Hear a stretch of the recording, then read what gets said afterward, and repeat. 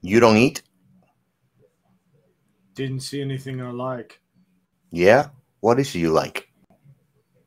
Nuts, bolts, microchips. That was a joke. Yeah, I know.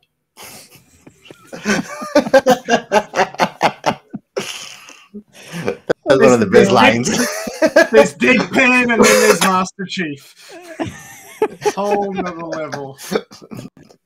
So what is your number, Ray? Is it Ray 225? No, it's 099. Oh, yes. 099. How could that escape me? Oh my freaking god! Yes. Come on, Ray. Take his sci-fi car away. Take it out. You're lucky we don't have a leader army cards because I might have to take that off you. Oh man, no, please, no. Even I know that, man. I do want a part 2. I did actually put it in my name today. I don't know why you missed it. I think that Robert just don't want it hard enough. Yeah. You're gonna have to work on that, Robert. I mean, he keeps on telling me fantasies like how about the Last Airbender has a movie and the Dragon Ball has a movie. So I mean, I don't know where he's getting his information from or what he's spending his time doing, man. But I don't think it's any good. I live in an alternative universe, man.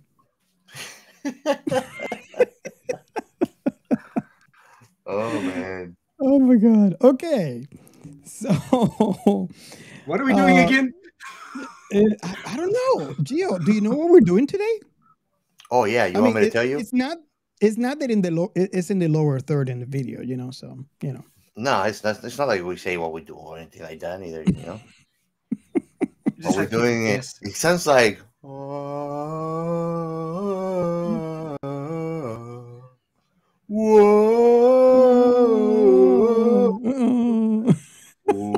we should have done that shit like in chorus, man, before starting the show. Just singing ourselves. I just had this urge to get my Xbox One out. I don't know why.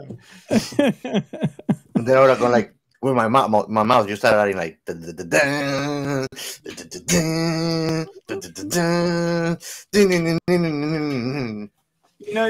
a number of themes that just a pump up music like the original Superman theme from the 70s, and the Halo soundtrack, the Indiana Jones, man, music. It just pumps you up. You can listen to it first thing in the morning and just Indiana Jones, man. Doesn't matter how shitty your day is, you feel like you're gonna just take over a behemoth. Yeah, but I would have to say for the listeners who are listening right now, if you wanna hear what we're talking about, there's an episode that we recorded called "I Love Bees." You should go ahead and listen. So. It has nothing to do with honey, guys. I love bees, okay? No. FYI. So, you activists, I'm sorry to disappoint you. It's not about that. Okay, so should we go to the first segment? Yeah. Define science fiction remnant. Well, and for this one, actually, I have a special thank you for Mr. Steve Horizon _Brave. He actually gave us feedback on defining what we are to him. We really appreciate what he said. He said, "Have fun. So glad to stumble into the circle and have been welcomed so readily. Have you all been watching Under?" He has also. So, I mean, I haven't started Under though. I have it on my list. But, okay, can you say his name again? It's Steve Horizon _Brave, and his handle is there you go. Now we feel like a reggaeton radio station with that thing going on.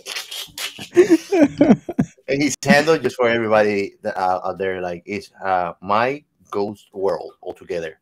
So everybody can find him on Twitter. He has a lot of interesting views, and we love always hitting it up with him in conversations. It's just super fun. Yeah, we really love the interaction. That's our Define Science Fiction. Actually, very nice. And I mean, I'm happy that he enjoys it and he's glad to have fun already.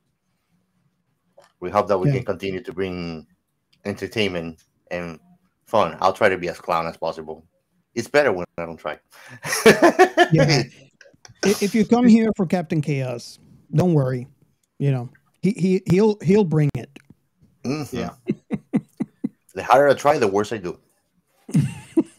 Chaos is my middle name. Sabotage is my first. Oh man. And let us know if you guys want a t-shirt. You know, reach out. We haven't done one yet. Okay.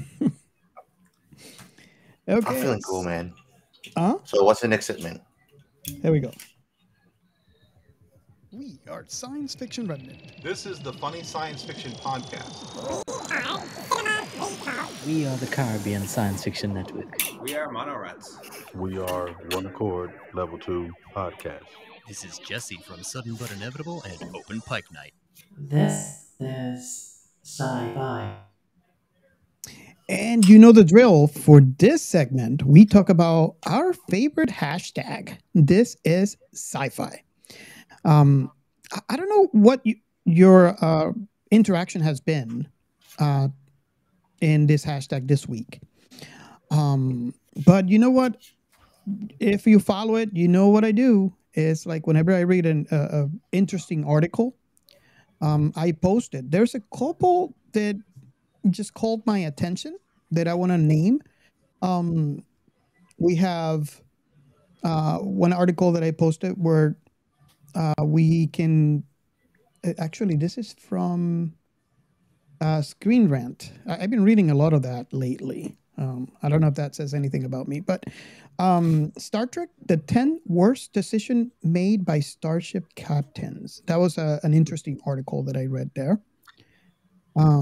They should finish that one before breakfast. Yep. And another one that I don't know if I feel a little exciting. This is from Giant Freaking Robot. It's another magazine, online magazine that I've been reading. Kurt Russell returning for Escape from New York sequel. And I'm a little exciting about that one. So I found one that actually rubbed me away. The world's first computer, the Antikythera mechanism, started up in 178 BC, scientists claims. Isn't that Holy awesome? Shit, bro. Yep. I was reading about that this morning, I believe. And of course, we can't go any further than, how exciting it is for NASA and all the tweets that I have sent over for like the Artemis 1 launch. It's really, really awesome. I actually waited awake. It was like 1:45 a.m. if I'm not mistaken, just to see the launch. A little nerve-wracking, and to quote Steve Horizon Brave, where he said he also agreed it was a little nerve-wracking because there was that leak again, and then the red team. Every time they mention that, I keep on imagining, Red Leader from Star Wars. But they were amazing because I think they saved the launch.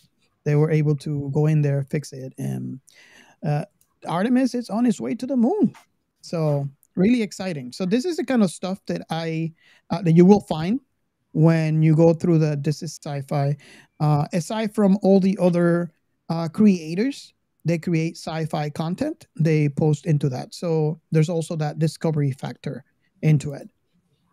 Have you have anything that you want to mention that you have?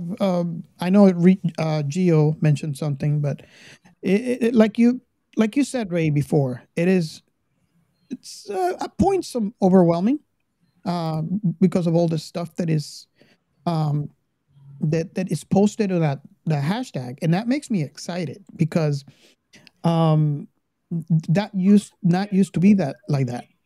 And it's like it's hopping. Well, it's better than less.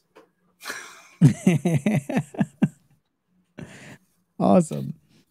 Okay, so if you want to, and I mentioned this in every episode, just so you guys have the opportunity, if you want to be mentioned in our show, you could actually send a comment via Twitter.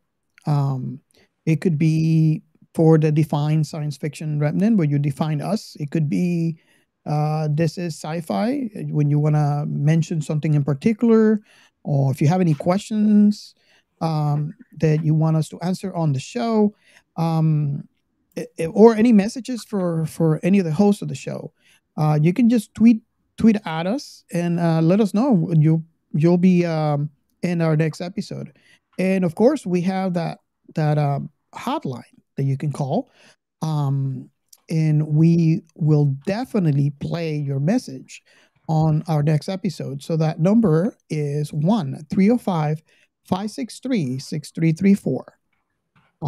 And with that, we go to our next segment. Shout out. You're muted. Gio, you're muted. Oh my god, I'm trying to mute this thing. There you go. It never fails. See, the harder I try, the best I fail. If you guys have a jingle for Captain Chaos, now we'll take it. Send your submissions. Well, for this segment, as I was going to say for the third time now, first and foremost, I wanted to let everybody know that we are now part of Blind Knowledge Network.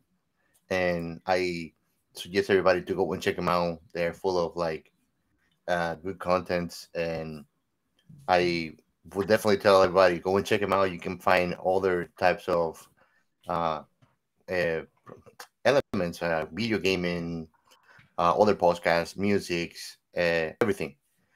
And besides, next to that, oh my God, the computer is messing up, bro. Can you believe this thing? Oh, what else is new, man? Oh my Did God. you break it? Okay, here it is. Finally. Oh my God, man. Today's not my day. I'm like that little star on Finding Nemo. Today is the day. I wanted to give a special thank you to Cinema Recall too. Cinema Recall has always been participating, engaging with us, retweeting, giving us support. And I really, really appreciate that too. Yeah. It's very nice of them. We always have a very good conversation with them. They're great to talk to. So very, very special thank you to them. They keep up the good work and keep on bringing episodes for your show too. We love it. Yes.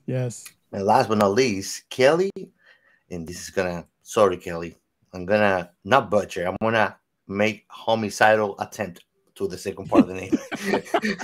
Kelly Szentgyorgyi. I hope that's great. But your handle on Twitter is actually easy to say, Antipodal. And I just wanted to give you a special thank you too for the support, for retweeting, for spreading to everybody else out there what we are, Science Fiction Remnant. Thank you so much for that. And keep up the good work. Awesome. Okay, so can I make a quick shout out to Manic, Pixie, Weirdo? Oh, definitely. Because she's very busy on Twitter, and she drops a whole bunch of really interesting stuff, and shares so many podcasts. I've discovered so many podcasts through her retweets. But there's one particular tweet that I just wanted to bring up that I'm looking at right now. It's a sign that she's seen somewhere. I don't know where it is exactly, but she's taken a photo of it, or she's got a photo of it and she shared it. And it says, life is like a camera. Focus on what is important, capture the good times, develop from the negatives, and if things don't work out, take another shot. Nice. It's true. Love it. So what do I do with the other hard drive space I've wasted on 50,000 photos? Oh, wow. So, yeah, all of you, thank you so much. And every one of you who actually interact and engage with us on Twitter and on Discord, we really, really appreciate it. Thank you so much. And just hope that you guys, and by the way, I don't know if you guys know, we are going to start doing this going forward. So if you are not a member of our Discord channel, you might want to think about that and join. If you don't know how to use it, reach out. I got a couple of videos I can send you that shows you how to use it. But basically, the reason why I'm mentioning this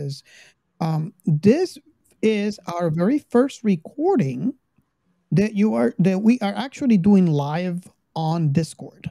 So if you are in Discord on Sunday at around 6 p.m. Eastern time, you can go into the welcome category. You'll find a channel called Recording in Session.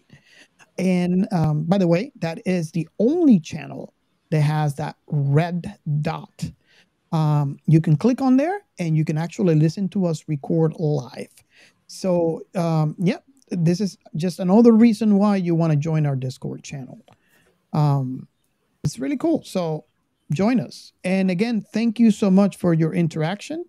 We really, really enjoy it and look forward every day. Thank you. So for our next segment. The Outer Remnant. Is that me? Yeah. Is that my turn? I think it's my turn. That's your cue. That's your cue. That's my cue.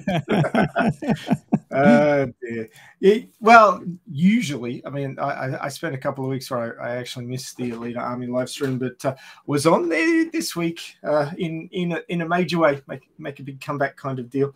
This week on the Leader Army Radio Chaos, which Giancarlo has been making a few times regularly, not this week, but Captain Chaos on Radio Cast. It makes a whole lot of sense, Yeah, especially when it's virtual.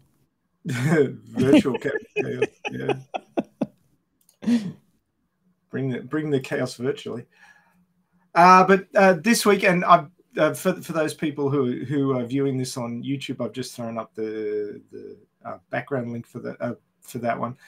So what we were talking about was Alita Anime 2.0. Could Alita do well in another type of story?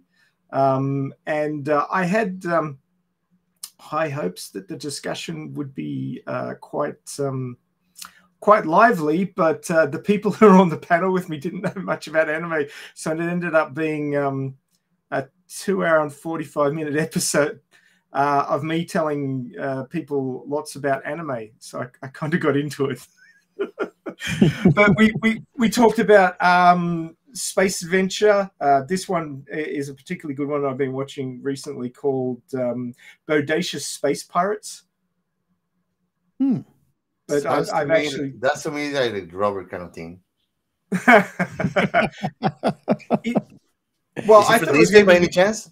Hey, listen. I thought it was going to be a bit cheesy because it's actually from a light novel series called Miniskirt Space Pirates. Oh my gosh! Sounds way dodgy. Captain Chaos, don't insult my cat planet cuties, okay? Because space pirates are not enough. You have to be making it wear a miniskirt, right? Yeah. Hey, Captain Chaos, if you want to say something bad about Cat Planet Cuties, say it to my face. Oh no, I don't have anything. I love Cat Planet Cuties. That was a great. Even I love that shit. That's the best jigglist anime I've ever seen. The last bit of the last episode of Cat Planet Cuties is awesome. I'm not going to spoil, but it makes the whole series. But anyway, and it's got to do with the sci-fi involved, not with the jigglies. But I'm sorry, man. This particular one. There's nothing calling about sci-fi in there. Hey, we might do an episode on Cat Planet Cuties. Perkins. I should get you guys to watch this because it's actually got quite a fair bit of science in it.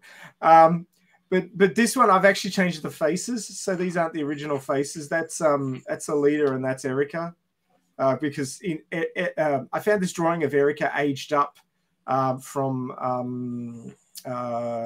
Mars Chronicles with her eye patch still on, and it's totally space parody, so that worked out well. But nice. Just talking about Alita and what are the sorts of genres in anime that her character may fit into, and I ended up going through space adventure, rom-coms, isekais. It was quite extensive, and I thought I was going to end up with nobody watching, but a lot of people stuck around to the end. They found it really interesting, so I was really pleased about that. Yeah, but that's a fairly long one. I warn you. Like it's even longer than as I call it, science fiction remnant long. So it's even longer than that. Yes. Oh yes. Awesome. But we had a lot of fun. Well, I had a lot of fun. A lot of people were listening to my TED talk. Well, it is. I would have to say it is fun to listen to be in it. I've been there a couple of times. It's fun to have those conversations, and it's fun to actually watch and listen to the conversations. So I do strongly recommend it, and especially if you want part 2 or later, like we and do. part 3 and part 4 and part 5 and part 6. We want a TV show. Come on. Let's start for just a TV show or a movie sequel, so they don't get scared and don't do anything. Well, I want a theme park. Dude, yeah. Damn it, bro. I never thought of that shit. We're talking Disney here. I mean, they do look, man, when you talk about a theme park Alita, I easier think that they would do a bordel that is themed with Alitas. Alitas. Oh my god! And they showing the berserker armors and shit. No, that's so. Yeah. Stop distracting me. I'm trying to do a podcast here. Right, like that guy, like the cover from the Django. Like, you have my curiosity, but now you have my attention. That's right. Should we switch over to another lady that we love very much? Switch over. And she's not human. We share. Oh, she's not human? No, she's not human. The alien queen? Is that what I'm talking about? She's holographic. No, man. I mean, Cortana is cool only in the series. For everything else, thank you, Siri. I think let me just not do bad promotion advertising. Yeah, shut up right now. What about Alexa? You're giving Siri love, but not Alexa. She will tell you just what Siri likes to say a lot. Sorry, I didn't get that. At least Cortana is snarky. So, if you guys are listening to the episode, you know what we're going to talk about. It is the Paramount Plus TV show adaptation of the game Halo, named Halo. Shock. I thought it was a Beyonce song. Halo, Halo. Well, it could have been named anything. If we look at the records of all the previous live adaptations of Halo. Yeah, Beyonce actually plagiarized it. Yeah, I love you, Beyonce. Screw CJC. I like her anyway. So we're talking about this TV show, and I have to ask first, because I'm dying to find out. What was, and you guys can take turn, what was your reaction? That's what she said. To the very first episode of this TV show. Sorry, that was too good. I didn't get to let it go. You guys can take turn.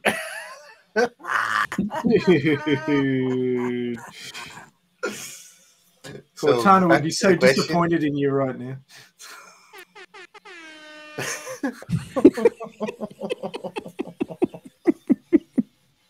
So you were saying before we take turns, Robert. What is your reaction coming from someone that has played Halo as much as we all three have?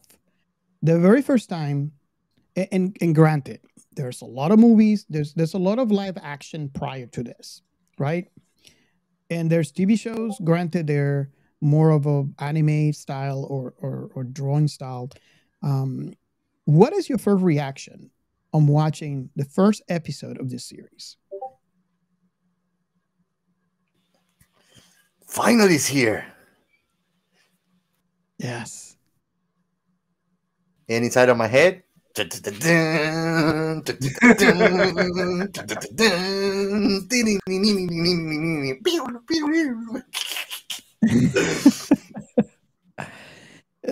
know, Feel let like me a go child ahead. all over again.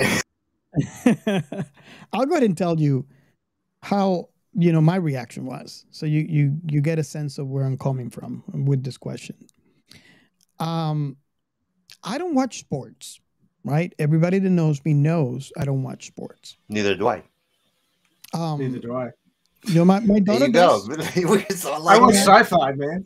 and I have friends that do. And Are you watching the it's finals of Sci-Fi this year? it's and it's okay, But if you were at my house when this episode first was first released and I was watching it, you would think that I was watching a football game. I was screaming at the TV. I was getting up, yelling, jumping, and I had my brother on the line, and his wife. You can hear her say, "Dude, if you don't shut up, I'll turn the TV off." Ooh, rough. And this is how we were, both of us, watching this show. We are big, huge Halo fans. I believe I played every Halo game except for one. So when this show was announced, I was really excited. I actually have watched every Halo adaptation that has come to TV. I have actually read the books. And I would have to say this is different. And I'm kind of curious to see if your reaction on watching this the very first time was the same as it was for me. Well, I had my analysis hat on because I was watching it for the pod rather than just watching it for personal enjoyment. But the first thing that occurred to me was it's got a good budget. The CGI was, steps up from all the other Halo stuff that's been around. The Covenant warriors, the elites. I don't know if I don't feel like they were as well done as they could have been. They just didn't seem quite like convincing to me. They didn't seem as convincing as the models in the game. I don't know. It just felt like they were attacking because they were attacking. It didn't seem like they had any major goal in mind, which doesn't make a lot of sense for Covenant forces. I think they were just there for target practice, really, to show off the Spartans when they rocked up. It definitely feels that way. Yeah, I think they could have given them a reason to attack, like maybe if there was some chat, because there was subtitled speech between them, so you could tell what they were saying, but there was nothing like wipe them out, they've discovered us, we don't want to getting back to the UMC or something like that. Anything that gave them a reason to do that, rather than just we'll just kill some humans while we're waiting for the excavation team to finish digging that thing up. Even if just some sort of reason why they were shooting everybody, it just seemed a little bit. But I have seen the series multiple times, and I'm kind of curious. And just for all of you listeners, just so you know, I only ask everybody to watch the first episode. I have watched the entire season multiple times. I believe, and Gio, you can tell me. We don't want to get into details, obviously, because we're only talking about this episode. But let me know what you feel, because you have watched a lot more than Ray has, and I believe there is a reason why they're attacking. Yeah, I mean, honestly, if you know the nature of what Halo is and what the Covenant is embarking on a mission to do, they don't really need a reason to kill every other shit they see around moving that is not trying to join them. But I do see Ray's point, because if you watch this episode and this is all you have base from, this is the conclusion that you have. Until you find out what the Halo is and what they're trying to do, then you're gonna be like, oh, that's why they just attack and kill everything else. Yeah, but the show could go anywhere. How many shows, or movies, The Last Airbender, has gone a complete different route from the original source material. And from the first episode, you don't know what's going to happen. A lot of people were, even including myself, I was really excited for the visuals because I think they managed to do something very hard to do, which is trying to convert the game into a TV show visual. But from the first episode, you don't know where they're going to go. And I was fearful that they would take this. And don't get me wrong, there's a lot of comments online where people still do not like the season after they watch the entire thing, and they have the reasons, including the creator of Bungie. Ooh. They have the reasons. It's what I say. Your opinion, you're entitled to it. So, let me go ahead. Just piss him off now. let me go ahead and mention this. This is, and I was actually reading this too, which is very interesting. Marcus Lido on Twitter, he was responding to a comment. I can't remember the original comment, but someone was actually asked him. They were saying that they didn't like the show, and I wonder what this guy would feel about this show. And he said in Twitter, yeah, I'm not sure where the inspiration for the show comes from now, not the Halo I made.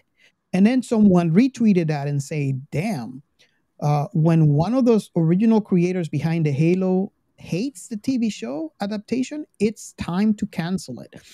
And he responded to that, says, hey, I didn't say I hate the show. Some parts are interesting, just confused by many of the choices that were made, which feel pretty far outside the core fiction I helped create. Exactly. And he just said it right there and then. That he helped create. Bad. He doesn't own it completely, Well, if you remember, Bungie actually, what was it? Let me see. That was the first shit that popped up after Microsoft on the video game. Bungie Studio. And the first time that I played Halo was Halo 1, the Combat Evolved, on a mini Mac. On a Mac Mini. But I played it on a PC. They responded properly correctly. They say that they helped create. They're not claiming total ownership over the IP, and they're not poorly giving publicity about it. They're just saying they are not completely happy with the turn of events. But then again, this happens all the time. Because at the end of the day, that's what happens when you have more than one head working on a project. Well, it's not gonna be unison all the time, Synergy is not always supposed to be happening. Here's one thing that I want to mention that kind of makes sense to me, and I wonder what you guys think about. I don't know if you follow this or not, but when Bungie completed the last Halo title, which was Halo Reach, they were working with 343 Industries, right? They were eventually given control of the entire Halo franchise, including the servers, on March 31st, 2012. So from that moment on, 343 Industries took over, and they actually created Halo 4. Which they began in 2000, and they actually, which is kind of funny, they actually began that in 2009. So that tells you how long it is for a game to actually come into fruition. So I wonder, granted, this explains why Bungie was not included in the list of companies that were involved in the production of this TV show, which is obviously Paramount plus is Showtime, is obviously 343 Industries and Amblin. But the thing that excites me the most is that 343 Industry was very heavily involved in the production of this TV show, and I wonder if the reason why I like it so much is because they were involved. And if you go ahead and watch I want to say documentaries, but they're not technically documentaries. They're the behind the scenes. Yeah, you could see how involved 343 were in the creation of this TV show, in the props, in the visuals. They were heavily involved in this, and I think it to me it is a huge challenge, because 343 Industries do video games, and going from video games to TV show is a huge difference, and I think they did a great job in not only that, but in paying attention to details. I do agree with the creator of Bungie that some of the stories, some of the stuff, they're kind of like separated. The inspiration, just like he said, went somewhere else. But overall, just like he said, he doesn't hate the show. I love the show, and I think it could have been worse. But then again, because if you guys hear me talk about all the other IPs that I'm passionate in love with, you'll know that maybe I am biased. Maybe, So, maybe. Yeah, we'll just take the maybe off the front. You are. The maybe itself is biased. So yeah. I wanna hear your opinion on what I just said, and see. I think that the fact that 343 Industries were involved is the reason why this show is as good, because we had many multiple attempts prior to this that, although I feel they were good, they were not as good as this. So I would say so. Like, usually it's miraculous if the main IP creators at some degree are not involved into something that is expanding from another product that will be successful. Usually it's a total flop where it goes wrong. Now we have people saying that Dragon Ball has a real life movie, for example. I don't know what that is. I'm gonna stop right there using examples. It's gonna get very toxic. You really should. So I think that it was a great part of the success that the series has. I mean, when you look at it, it's total quality. You don't even have to like the video game or ever play it or know about it to enjoy the show. The show is fun. And I think that that's the big good recipe about good shows. Yeah, I'm not saying that it was a bad show. It's just some of the choices they made storytelling-wise may have been limited by the budget. I mean, it's kind of weird that the budget is stated as 90 million to 200 million. And it's like, that's a big range. That's a bigger range than the bottom end. Yeah. And it's like, well, didn't you guys like add it up? Can you not tell how much you spent on this thing? It's like the difference between 90 million and 200 million is $120 million. $120 million is not, pocket change. It's a lot of money.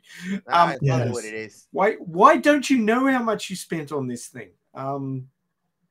Were you like bribing people and the bribes are under the table so it wasn't accounted for? I don't know. Why is there such a wide range on this budget?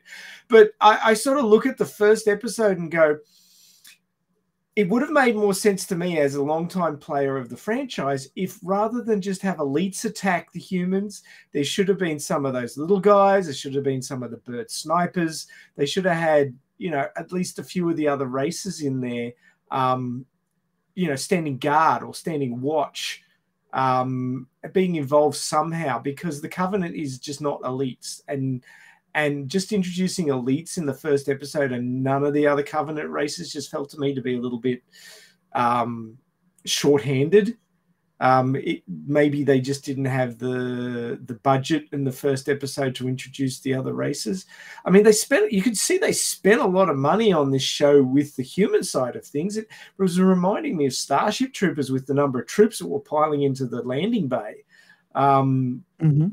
with the way they're all sort of rocking up there, and the other designs of the specific Spartans was really good too. I mean, they spent time individualizing them and making them interesting and giving them their own sort of, like, there was the sniper guy and the close combat guy or girl, I think. Well, she had a radio pack on her back, so she might have been the sniper guy had nice person as well. Okay, And, let me say something before you continue. Yeah. Don't insult Kai 125. I love the Kai. sniper guy has nice boobs. No, Kai is an amazing Spartan. Oh my god.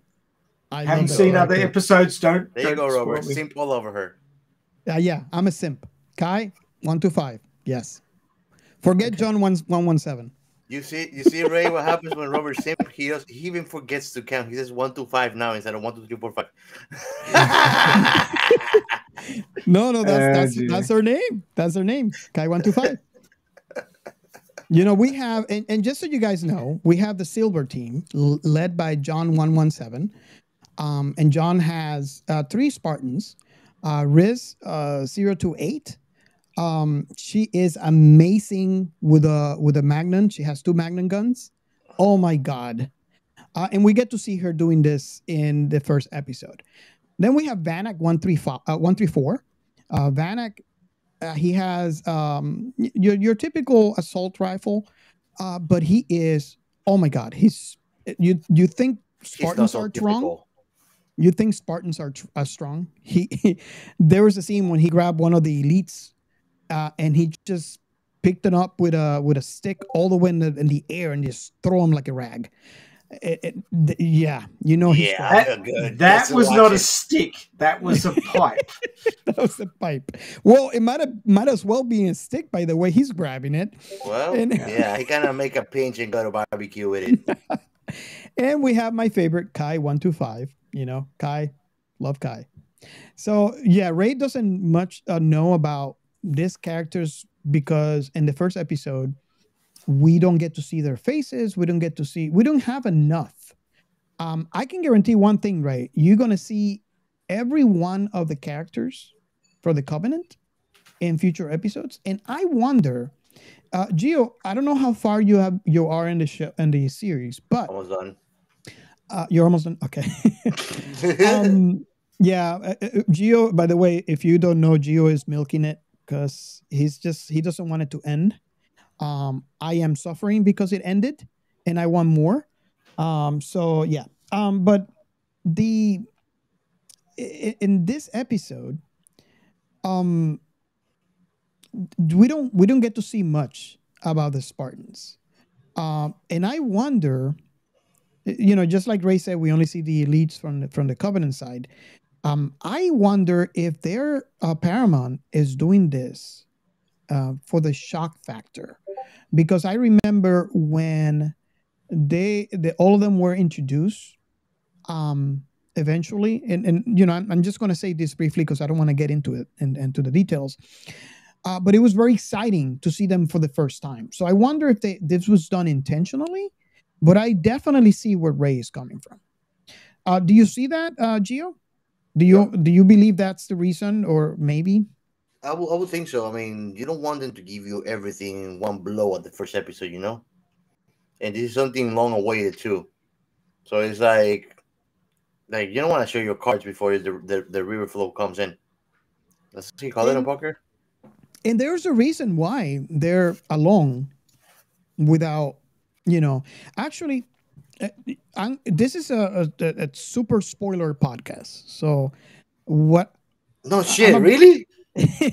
So the reason why I'm saying this, I'm going to say something, but I want Ray to let me know if he wants me to say it or not. Well, I can always just take my headphones off. No, come on, you have to do it right. You can go like la la la la la la. Well, I didn't want to spoil the podcast by going la la la la la la la. But yeah, well, let me leave it at that. Without saying anything, there is an explanation as to why later on in future episodes as to why they're alone in Madrigal. So, well, the feeling I got as a writer was that while it wasn't representative of how the Covenant normally work in the computer game, because they don't just go in with a bunch of elites, nominally you get 1 or 2 elites. You don't get 12 or 14 of them all rocking around together. Yes. The chances of a normal human being with standard anti-personnel weaponry, being able to even scratch one of those guys is very, very low, which was pretty damn obvious when there was 12 of them rocking around that base, just wiping everybody out. Yeah.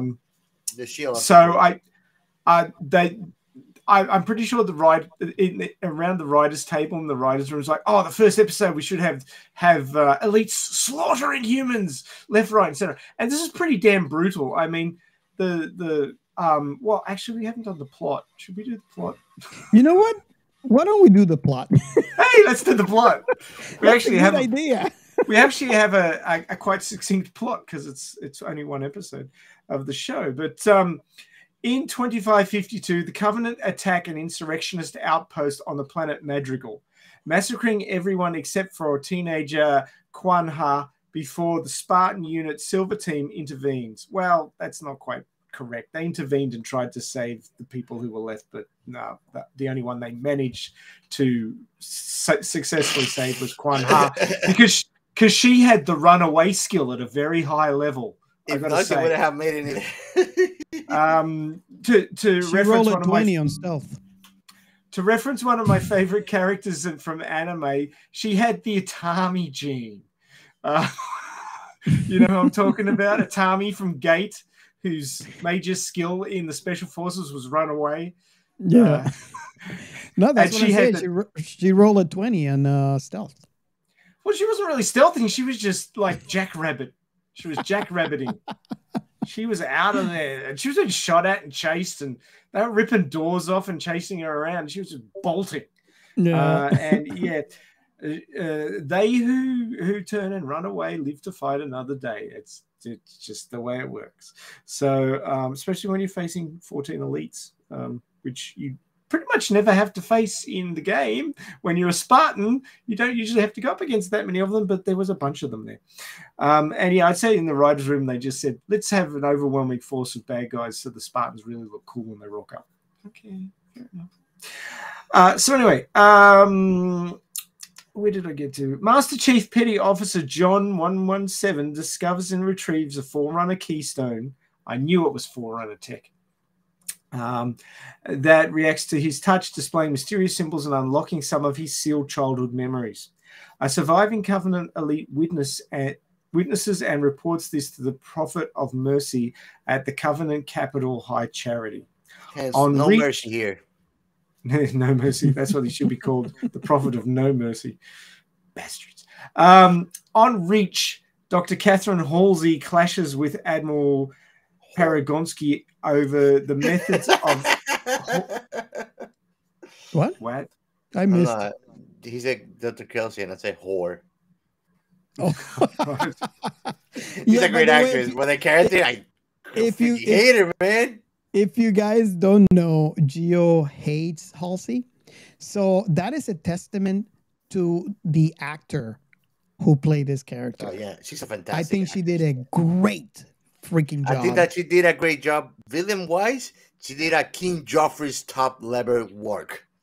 You know? Yes. Like the last person that I remember made me hate his guts so much was that kid that did King Joffrey on Game of Thrones.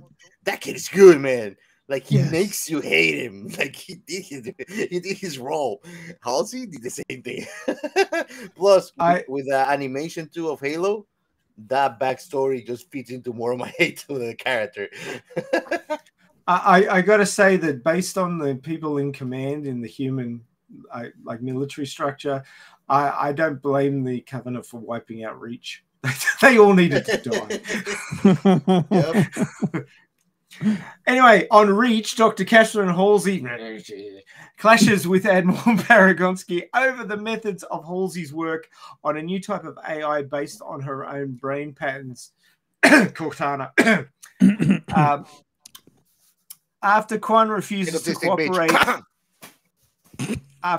after Quan refuses to cooperate with the UNSC, by cooperate they mean, we think you should go on live broadcast and tell everybody how wonderful the Spartans were to come and save your poor sorry ass. And it's like, this is the first time the USNC has actually done anything for us, so I don't really want to do that. Well, my father was like, "We want to be screwed up." by the, Yeah, the my asshole my that is selling their fucking resources. my So father who my father who you let die wanted us to be, independent. So that's what I want to do. So I'm not going to tell them that. Oh, we don't want to tell them what we want you to tell them. Oh, well, you can die. Yeah, you guys aren't the good guys. Yeah. Anyway, Yep. after Quan refuses to cooperate with the UNSC by being their mouthpiece, the Master Chief is ordered to execute her. Yeah, good guys. Just get better. He defies the order and rebels, earning Quan's trust by taking off his armored helmet when she threatens him with his rifle. UNSC Captain Jacob Keyes orders the Master Chief to be taken into custody. You will recognize a lot of these names from the game. The Master Chief touches the keystone again, which disables power in the base while restoring power to the ship. Convenient, hey? That's a really good MacGuffin, that one. Allowing him and Quan to escape. In the process, the Master Chief discovers that he had drawn the keystone as a child, suggesting that his past is connected to it. So there you go. That is episode 1, Contact. Oh.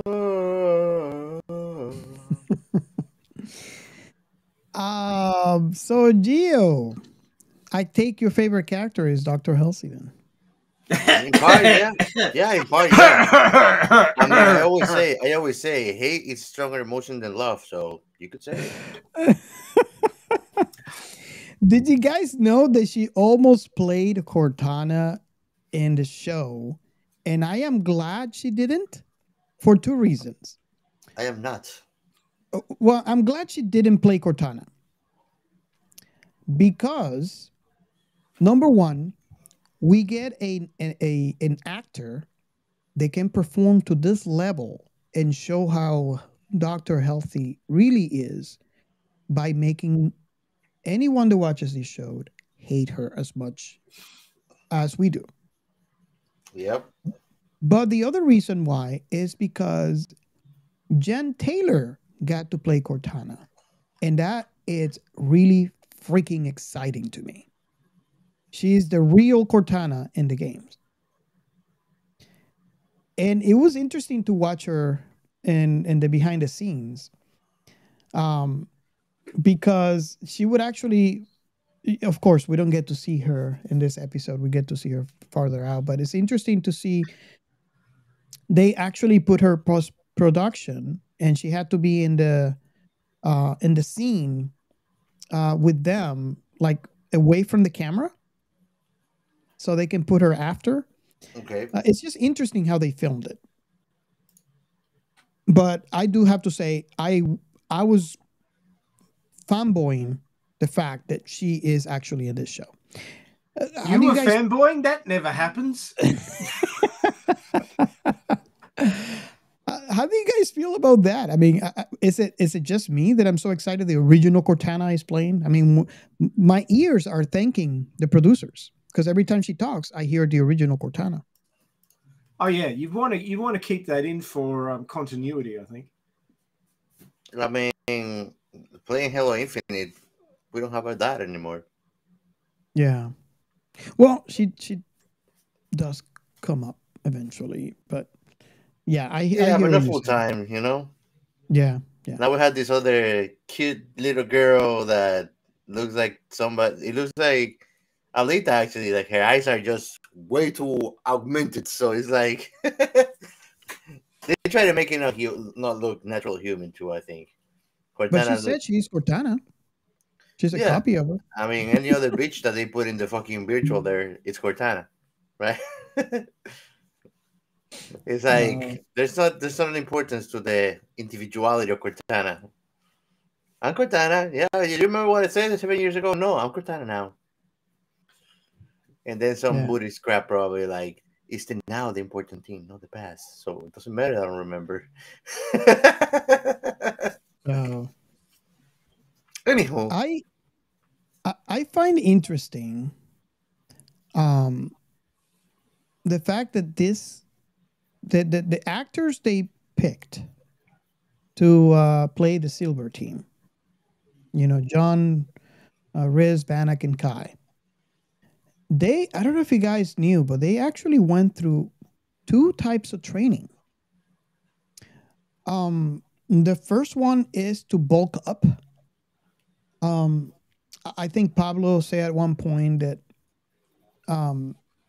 he was always, that lean muscle. Yep. And someone that is used to do lean muscle, it's just different to try to change your routine to then pick up, like, get bulk. He found that slightly challenging. Yep. But it's really interesting to see how they all were bulked up for this TV show. And the second training they actually got military training. And from what I saw, needed. I'm sorry? Much needed, probably. Well, if we're gonna with that armor sweating like crazy, you need to have some resistance to that thing. You'll be every 5 minutes. Well, that's the interesting thing, because if you see them on the behind the scenes, they when they're doing the military training, obviously they're doing it with weights. I think it was a mock-up of the suit. But when they were doing exercise to bulk up, they had weight equivalent to the weight of the suit they were going to wear. Yeah. But that's still, I think I still feel that it's still challenging once they're there filming with all that equipment put on, especially when they can't see almost nothing through those, through the helmet. Yeah, that's true. And I mean, that helmet is actually more open when it comes to the visible kind of like field of vision compared to something like a mask that just have like the eye holes, or they have the hole somewhere else. So I mean, at least that sense the prop is helpful. That is like a big glass, but still, it's not something to get used to it. It's just like the actor said, Pablo, in the interview, like your social cues and like communication can be constrained, but at the same time there's a lot of advantages to it. So it has duality on it. Just to put it in perspective, Pablo's armor was reported to weigh 50 pounds. Bentley, he plays Vanak 134. His armor was reportedly weighing about 66 pounds. That's a lot. But if you compare it to the Mjolnir battlesuit, they're supposed to weigh 1,000 pounds. Yeah. It's like, here you go in your armor. Scoliosis. So basically, what they were wearing, that the actors were wearing, weighs the same as my son. So.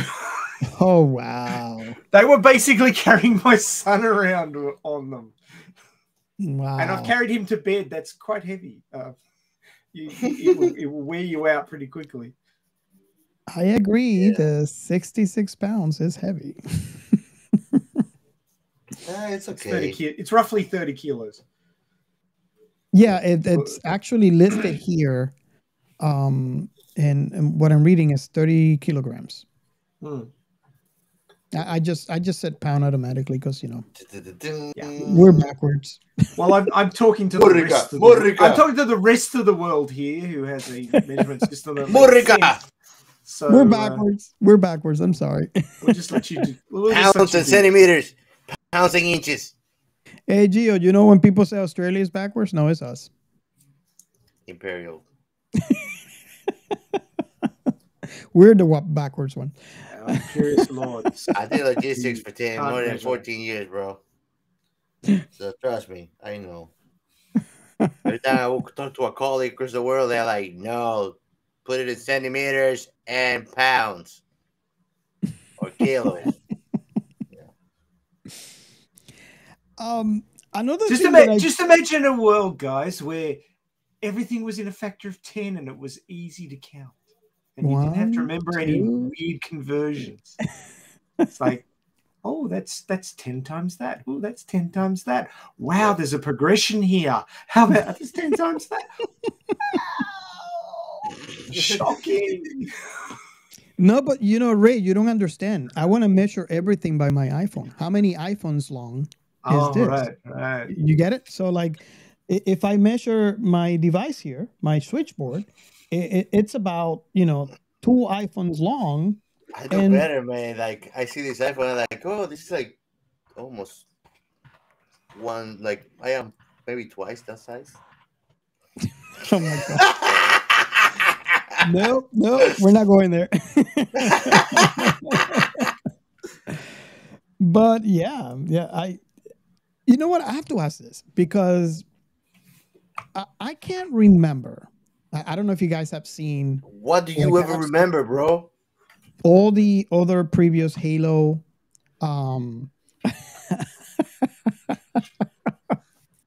For all of you who are listening and not watching the YouTube video that is going to come out a month from the release of this audio, Ray is actually showing us a meme that is hilarious.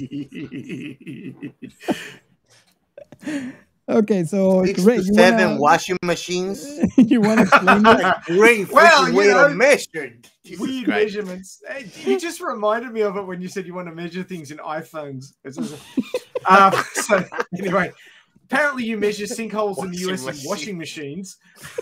A sinkhole roughly the size of 6 to 7 washing machines has closed the northbound lanes of State Line Road near 100th Street in Kansas City, Missouri. Okay, bro. I think that my house is like 55 washing machine square feet. I don't know. Fuck. I love that. I almost died when I What's your driveway size? We need Elon Musk to be measuring deceleration in washing machines. And now we're approaching the planet Mars. We're decelerating at 17 washing machines per second.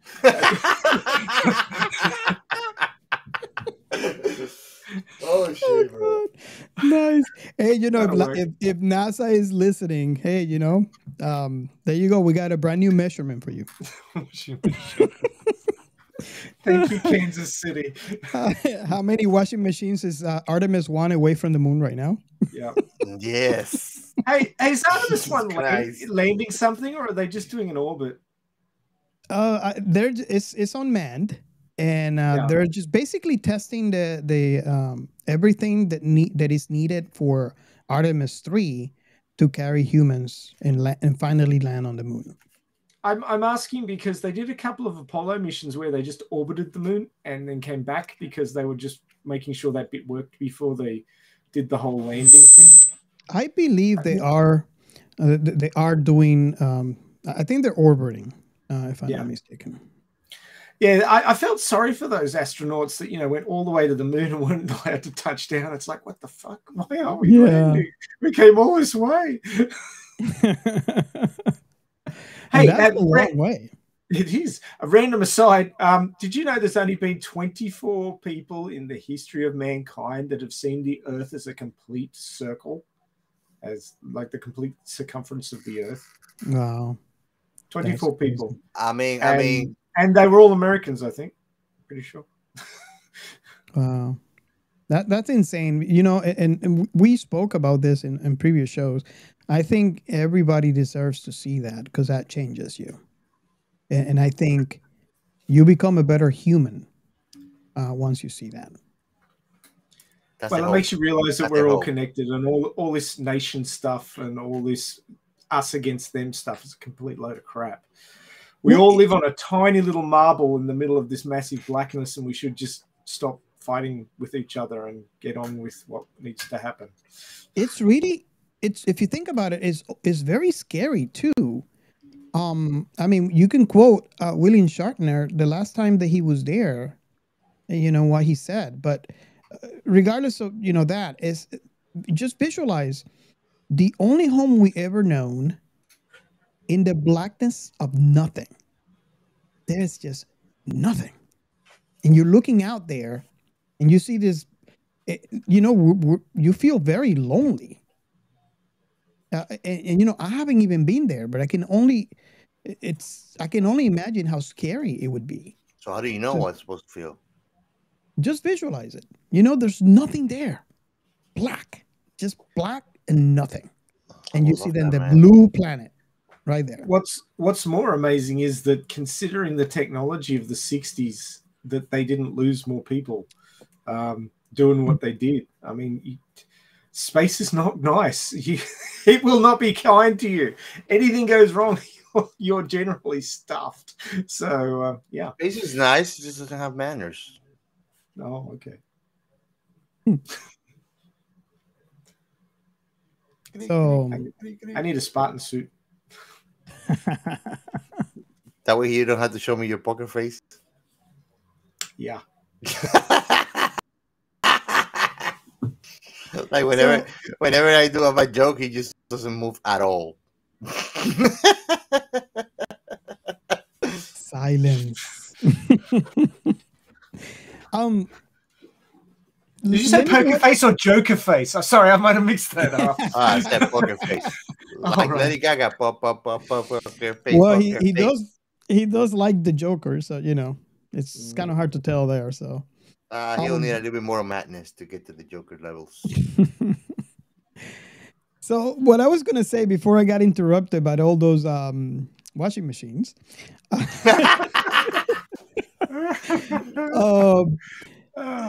I've been and hear me out here. I've been trying to remember in every other thing that I have seen from Halo, live action or anime or whatever, and I'm trying to remember if there has been in any of those where it is illustrated how Reached looked like. And I can't remember. So I'm going to say, you guys, if you listen and please reach out, let me know. I'm going to go out and say that this is the best representation of what Reached looked like in this IP. Mm-hmm. And the reason why I'm saying this is because I was really, really excited to see it. Because especially when you read the books and you hear the descriptions and you see how it was before the Covenant. Remember, this was supposed to be in the timeline prior to Halo Combat Evolve. This is prior of them discovering the Halo. So at that time, during Halo Evolve, Reach had already been destroyed. So why I'm saying all this is because I was really, really excited to get to see Reached in a live action setting, where prior to this, it have taken a lot of imagination from the books that I have read. Yeah. What do you guys think? I mean, you guys played the game, so in the game is mentioned too that the guys destroyed. So how do you feel about this? I really liked it. It reminded me of Yorktown Starbase in Star Trek Beyond. It had that really futuristic, high-tech, well-built aesthetic that you used to see in those 70s paintings of sci-fi cities and stuff. But that actually never came to be real. Yeah, well, this was visually fully realized, and it was one of the things that really stuck in my head from watching this episode, because I only watched this episode about 12 hours ago, but it was one of the things that impressed me. I was very impressed with the expansive CGI sort of locales with the overhead sweeps and stuff that they were doing. But you always stay with that desire that your microwave will look like an egg, right? Rounded. And that the car that you will have today will be like Jackson's car, and that you will have a maid that is like Robotine. Oh yeah.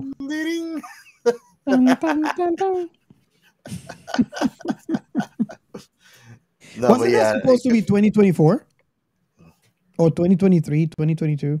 I don't even remember, bro. I was just berating Ray to piss him off. You didn't piss me off. You can't piss me off with that. I'm too mellow these days. You have your opinion. I have mine. No, let me correct myself. It was 2062. Sorry. But I mean, what Ray was saying. I mean, they did a good job. Yeah, they did a good job, kind of modernizing that view, and it was not as antiquated as it was showing, which was advanced back when the game was done. It would look antiquated now if they would have done that for the show. So yeah, they did a good job also like modernizing that too, I would say, right? Yeah. Speaking of dates, do you realize that now is when the full dive headgear in Sword Art Online is released? I'm waiting that now. Day, man. Let's go make the lines right now. There's only 10,000 people are allowed to get trapped in that thing. You think? Let me ask you, Ray, because I mean, I think that you're gonna be just as crazy about it as I am, probably. But what I'm wondering is, and I've been looking at videos like the last week already about this. Is it gonna be like retros? Well, like I could use it on my Oculus Quest 2, even though I don't have full dive experience. I could do it with my gear. Or it's exclusive? Well, we're talking about in the storyline. It's supposed to be now that it gets released, not in real life. Yeah, but actually, there's videos. There's videos that they're actually working on. Oh yes, there is. As a matter of fact, this guy in Japan has done a recreation for the Oculus. Mm-hmm. They used the hand tracking, which is really awesome. Yeah. Of the and the menu comes in. Exactly, and I think they're working on a Oculus version. Yeah. Of the actual game, which is so freaking cool, and someone actually has released one that is actually the very first multiplayer on virtual, that it's the closest thing that we have to Sword Art Online is available right now. But I want Sword Art Online. Zenith, Zenith, I think, or Zenith is the game called. Yes, I think it's Zenith. That's the closest thing, you know. I think Gio wants to be trapped inside a Sword Art Online so he can bring the chaos to them. No, not really. Just escape with this fucked up reality into a less fucked up reality. Ray, I think it's gonna be a red player. Yeah, I think he's going to be part of Laughing Coffin. Yes. Laughing Coffin. Well, even if I get killed, it will be a laughing coffin. No, you. That's the thing. You're not gonna get killed. You're Captain Chaos. Yeah. You cannot kill Chaos. Like people will look at me like, why is that guy going alone to the dungeon? And I'm like, yeah, you better don't come. I don't even need to survive. Everything dies around me. You're a PK. Isn't that what they call him? PK? PK. Yeah. Player killer. I will be even an NCP killer. I really am. NPC killer. Yeah. I actually am. Not ashamed of that. Sorry, NPCs. No discrimination. Not even for them. I would love to see Gio as in a D&D game. That sounds dangerous. What do you mean, bro? Last time, the first time I ever played D&D, you had me laying down on my back for 5 days to discover I was in a freaking cave. But that was just a trial run. We didn't play with other players. So yeah, I probably would have done way worse. Okay, so Ray is going to show us something for all of you who are listening and not watching to the YouTube video that we'll release in a month. For some reason, it's showing not the bottom part of him, but basically he's doing the superhero landing. Yeah, it's showing the superhero landing. So oh my God, that is, I would have to say, one of the scenes where I stood up and started screaming. I just wonder, now that you said 50 pounds on the arm, or like how many times he tried to stand up from that position. No, I can't. Yeah, it was challenging. Doesn't matter how many times they exercised. And I mean, I wonder, like, if in fact through the show, the armor is supposed to fictionally weigh 1,000 pounds. That should have made a freaking hole that you will get petroleum out of it when he jumped from the fucking ship. Yeah. Like, really? I thought that they would drop like max stack from Cyberpunk, like in a rope or something, but not just like fucking jump out of there, like boom, boom. You know? Well, it never it's happened. Not like in the gravity game stuffed in this planet neither. Madrigal. It never happened in the game either, so Yeah, no, actually, they would shoot him in pods that would land like, I don't know, man. Like, well, even in the pods with 1,000 pounds inside a pod, just break it, and still he will get squashed because that thing doesn't that thing gets a parachute, but it actually crashes into the ground. Mm-hmm. So it doesn't seem quite safe either way you want to put it. And that's the reason why the Spartans have to thank Halsey for that. Why? Because the program where she stole the kids to inject them and alter their bone and muscle mass is the only reason why they can stand wearing that armor. As a matter of fact, I have actually read, I can't remember which of the books. I read so many of those books, and I can't remember which one is which. Because the story for me just runs into one long story. But if you have a human... Excuse me, mister, I like get into... No. If you get a human into the Mjolnir suit, just moving an arm, it would destroy their arm and their rib cage on how, They actually go in depth about this on the animation that looks like the Animatrix. They did that too.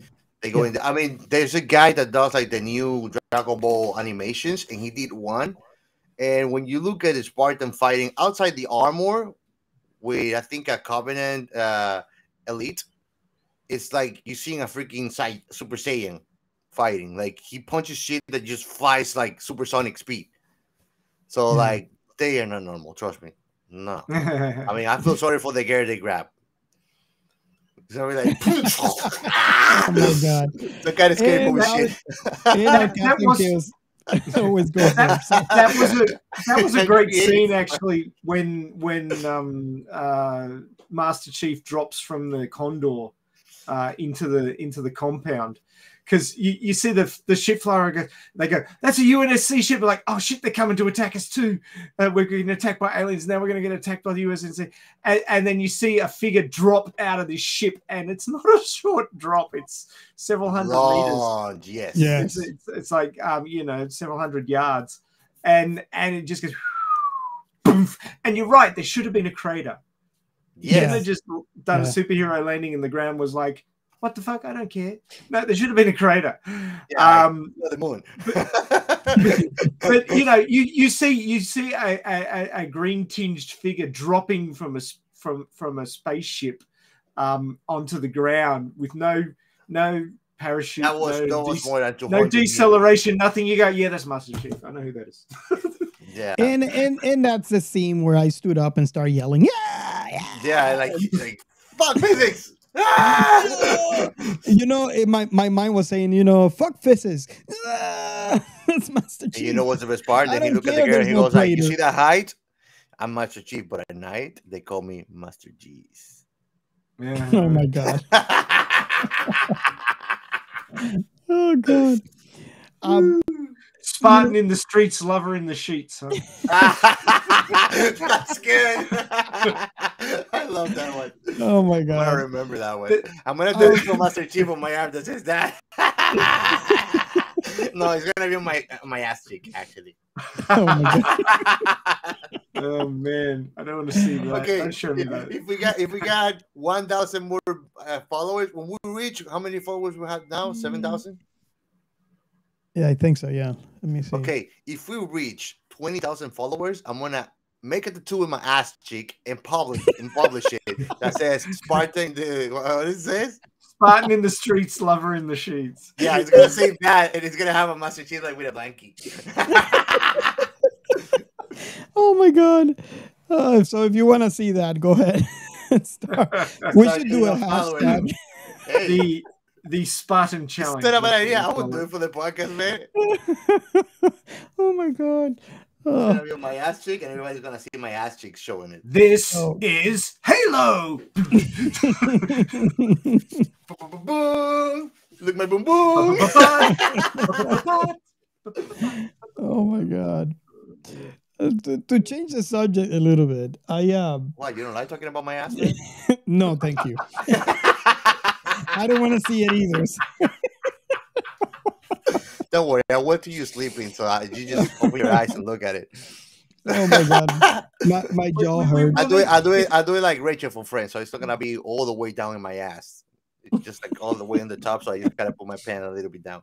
Gio, if we don't change the topic soon, we'll have to change the name of the podcast to Gio's Butt Cheek Remnant. Hey, you don't want to get that deep into my butt. Into the remnant? No, I don't. You gotta go beyond cheeks. You gotta go beyond cheeks for that. At least we're explicit. Woo! Oh my god. I got too excited about talking about my ass, man. Let's move on. But what I was gonna say was change his name from Captain Curse to Ass Master. Master Cheese, man. Oh, Master Cheese. Oh my god. Master Cheek. That's a cool name. Oh god. What I was gonna say is I really like how they illustrate the Spartans, and there's a scene on this episode that I was like, wow. A normal person, when you fall, you're gonna have some screams. Do we all agree in this? Yeah. If you have when the bad girl came out and she got undressed and shit, I was like, tap that ass, bitch. Before you go into that, just imagine maybe a 5-6 story wall, and you falling from that all the way to the ground on the rubble. What is the normal reaction? You're gonna scream. Me probably the way that she just bounced and I go, ouch, ouch, ouch, ouch, ouch. No, but let's talk about this for a minute because there's a point behind it. I would think we have the what is that movie? The famous movie Scream that is being recycled and Wilhelm. Scream? Yeah. So a normal person will scream. And if you're not careful, you have little girl screams. Because, I cannot do it anymore. It will be too loud. So if you see Kai falling, and if you pay attention to the way she screams, even the scream was badass. It's scary to see a girl falling and going like, oh, you're like, shit. Is that a girl? And that's what I'm saying. Even Vanek, Rez, or even John, they have displayed the Spartans, in my opinion, true to the video game, where they're just badass, doesn't matter what they do. And Ray, you'll be in it for a surprise because later on we get to see more scenes where the Spartans are doing normal things that humans would do, but plus the badass. And it's just so much fun. So you're telling me that they're even badass on the toilet? You know what? I never seen it, but I wouldn't be surprised. Epic pooping?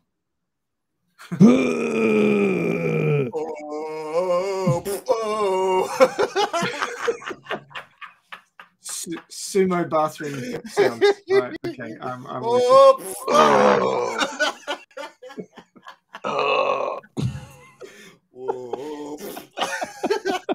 Okay, I'm gonna start now. I can go on for the whole night of that shit. Oh my god.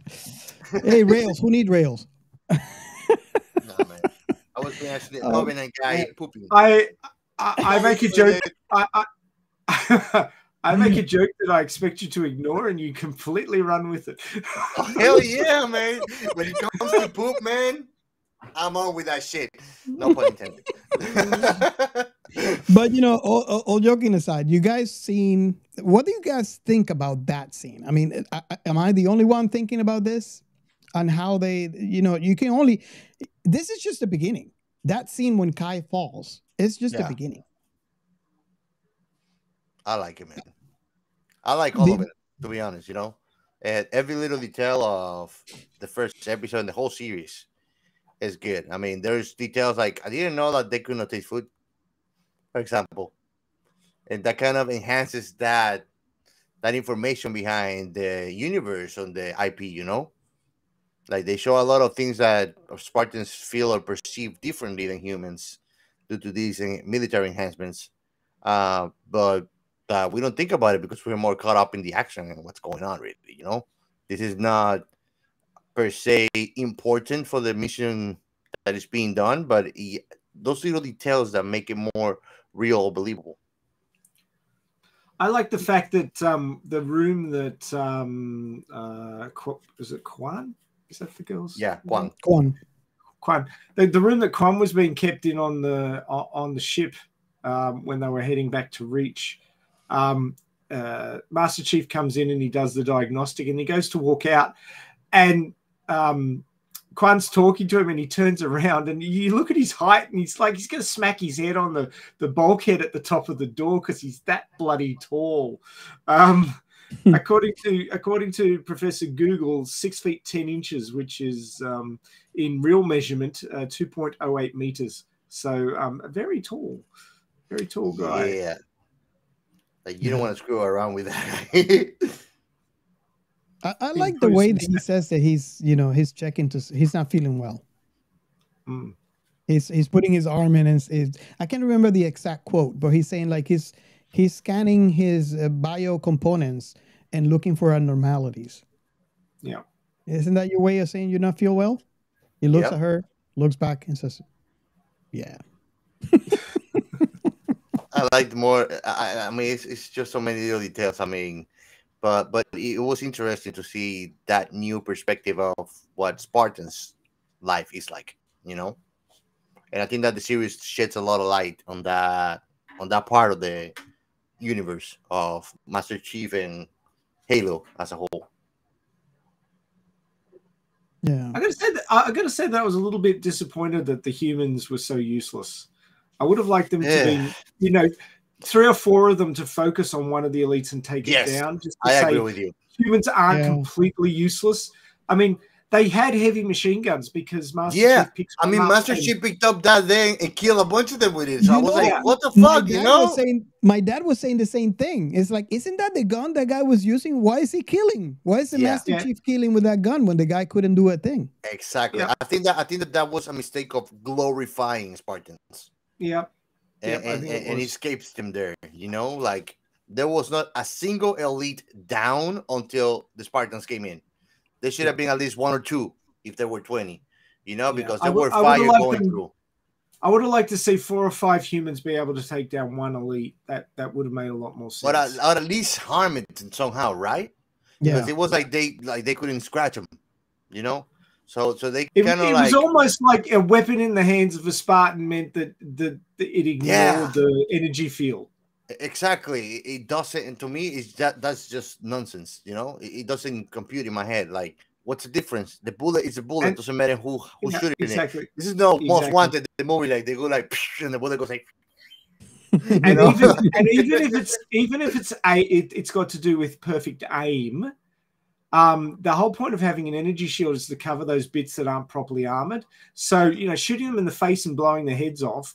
No, the energy shield should still stop the bullets. You don't have an energy shield over a well-armored component and no energy shield over a soft component.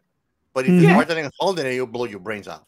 But I mean, you see the humans with their, AK 10,000s or whatever they are by that stage. Yeah. Going dakka, and you see bing, bing, bing, bing, bing, bing off the energy field. But then a Spartan pulls out a weapon, goes da, da, da, da, and it goes straight through the energy field and kills them. It's like, yep. Wait a second. Do you know how this works? I don't think you do. It's a kind of magic. Yeah. I'm a Spartan, so my bullets ignore your energy field. But I mean, the things they did right, like those swords, the elite swords were great. Oh, the energy weapons, yeah. They look really spot on. And this Haters was gonna brutal. hate, but I mean, better than a lightsaber. The kids that were on that drugs from the root of that plant that were running around, and the shots just came out of the bushes and they just blew into pieces. Like, yep. Exploding teenagers. It's like, okay, this is pretty freaking brutal. Do you agree that this was gory and yet not at the same time? Nah, it's not gory to me. I think it's gory if you pause it. It was so quick that you knew what was happening, but you didn't have time to be shocked by it because it was so quick. Okay, I'm gonna rewind because I want you to show me where you see guts outside of a body. Well, the thing is that it's one arm cut off. It's a plasma weapon. And plasma will burn beyond recognition. So it's like a horse pooping on the street with a sack on his butt. So there you don't is see the a poop, scene. What an analogy. There's a scene when one of the girls gets shot in the leg, and all you see is the stump, the bloody stump. That's gore. I'm sorry, man. I'm sorry. Ketchup all over somebody's face is not gore. Gore is seeing where that came from. Where is the blood? Where's the arm or the leg missing out of the body? Well, when the girl got shot in the face, Kwan had a fistful of blood on her face. But they didn't show the girl's face or head. Exactly, because he got burned with a plasma weapon. Yeah, but I couldn't see. At least let me see the neck and whatever else was left popping out of it. Oh, you see the neck? You know, that's gore to me. You see the neck? No. You see the neck. Pause it. Right before being shot, not after. Here's the thing. Ray explained it perfectly. If you pause it, you see the gore. It's way too fast. Okay, I think that they just don't do emphasis on it. Like in gore, they do emphasis on it. It would have been a 10, 15 seconds scene, actually, where you see like gushing. Exactly. You know, exactly. Well, that's gore to me. The whole point of energy weapons is that they create a lot of heat, so they can claim that it was cauterizing the wounds, so you don't get a lot of splatter. I mean, the part that gets blown to pieces, you could get splatter, which is why she got blood on her face. Mm-hmm. But the bit that's left, this glowing surface where it's been cauterized, so you don't get that. Exactly. Come on, some modern. So basically, it's an out for the special effects crew, so they don't have to make it super gory. It's pretty freaking obvious that somebody's had like their entire head and part of their chest blown off. So you can cut somebody in half, and they can survive it. Yeah, it's horrific, but not gory. Depending on where you cut. I mean, the girl who had her legs blown off, she could have survived that. I mean, if somebody get cut in half, I don't know what's gonna happen with the poop because it's not gonna be. It's gonna be sealed. You know, it's like shit. I don't know. Yeah, that girl that the legs got blown off, she couldn't live if she didn't get shot like this the last time and just get completely blown up. Yeah, that was a clean cut. But you know that I just want that's what I want to mention. I mean, some people said, "Well, I don't watch this because it's gory." Well, that's vanilla to me. It's way too fast. You would have that's to like actually saying Star Wars is gory. Star Wars is not gory, is it? But you know, I just wanted to bring the question to Ray, for example, and because he's only seen the first episode, and see if he agrees with me. Because I want to say, yeah, it's gory, but not because, for that reason, he said. It's just way too fast. You have to actually pause it to see. Yeah. I wouldn't call it gory more than brutal.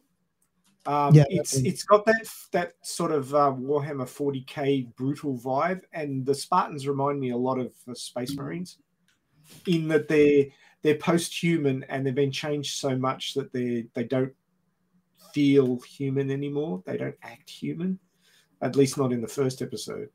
I mean, yeah, it's got a lot of similarities with 40k, this universe, in that, you know, you've got alien races and they're brutal. They don't give a crap. There's no human rights. There's no sentient rights. You just wipe everything out that doesn't suit your purposes. So yeah, I mean, it's a harsh realm. Don't go into this thinking that it's, friendship is magic and magic is heresy, because it's not going to be pleasant. The Covenant is attempting to wipe out humanity. They consider them bugs that need squishing. So there's no reason to really wonder why they're trying to kill everything that they find in their way, right? Mm-hmm. Well, from the games, I remember that the Earth is actually a holy planet for the Covenant. And what the hell are these evolved apes doing running around our planet? We're going to wipe them out. Mm-hmm. That's true. We are a virus. Yeah, that's true too. I actually have claimed that many times. So yeah, I really enjoy it. Is the Covenant a virus too? I mean, they're pretty brutal. No, the Covenant is just sick of their heads.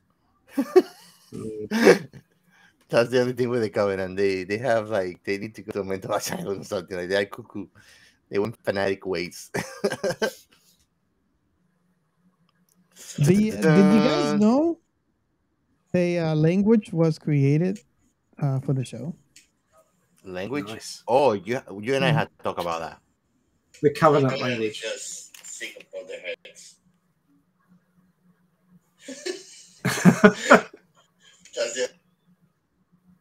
Why you sound so? Your mic somehow went crazy. Yep, it did, but I fixed it. No worries. I was like, what? Swahili, I forgot who actually created that, but I know that Charlie Murphy, the one that plays Nikky. Okay. And we get to see her briefly on this episode when she's talking to Mercy. They actually train her in this language. And oh God, I wish I remember the names. And she would actually ask for recordings and she would practice it. I think she came out and say that she can kind of speak Szentgyorgyi. Is that the name of the? I think it's Szentgyorgyi. I might saying it all wrong, but she can actually speak it after this. Szentgyorgyi. Szentgyorgyi. Yeah. Thank you, Professor Google. And I'm trying to. Let's see. David Peterson from UC Berkeley. I believe that's who. So yeah, the interesting part is that this is an actual language. Obviously, I imagine kind of like what Klingon would be. That or Elvish. Or Elvish. Or Elvish. Yeah. And I find that really cool. That gives a chance to the fans, to be able to, have more immersion into the IP. Did you know that at least for quite a number of years, fans of Tolkien would gather around his grave once a year on his birthday and wish him happy birthday in Elvish? Oh, wow. That would be cool. I don't know if they still do it. They might have died out, those peeps, because they weren't actually elves. But oh, wow. So they went to the Western lands.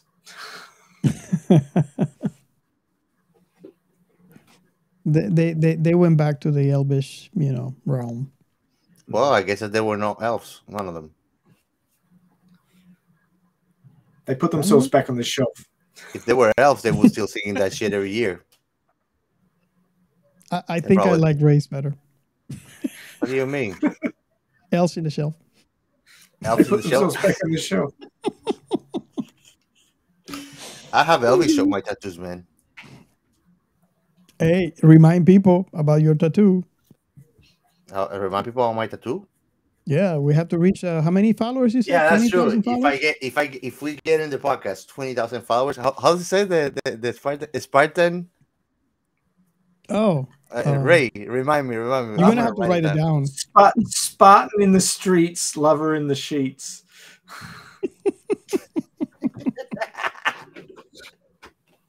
Oh god. This is too good. Too good to pass it. Write it down. The image is gonna be a Master Chief on the armor doing like this. Yeah. He's gonna say we're gonna have to have in the podcast more than 20,000 followers. That's not bad enough, right? No. We'll do a better tattoo for 50K. Okay, but the tattoo's gonna be on my ass cheek. You guys get to pick which side. Look, I'm getting a lot of freedom. What you do is you do Master Chief doing that for 20K, and when we reach 50K, you get Cortana put on the other side. Oh, there you go. Yeah.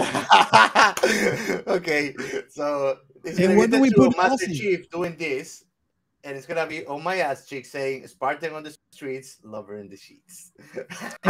20,000, 20K, 20K. Where do we put Halsey? Halsey? Yeah, where do we put Halsey? Okay, for 100K, that one I'm not gonna take a photo for, but she's gonna be under my balls doing like this, like lifting them up. And that's why we are explicit. So. I thought you might have tattooed around your butthole or something. I don't know. No, man, I'll give her the heavy burden. I'll give her the heavy burden. Oh my god. Okay, I'm sorry for asking. When I'm running and working out and sweating, I'm like, there you go, bitch. That's what you deserve. Dude. Oh my god. Listeners, I'm sorry.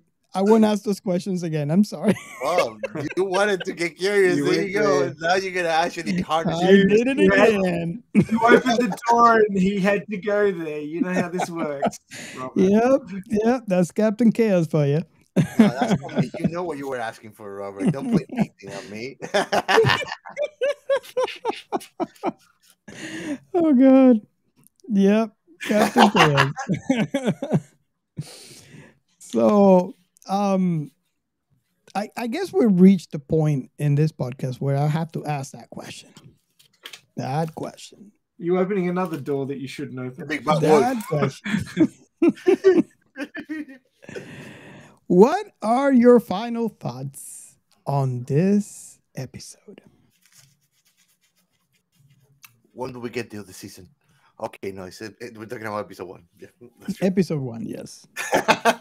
Episode I think it's and I'm really curious to hear what Ray. Oh, I like that. That's what Halsey said. Oh my god. I love that one. We should make that a hashtag.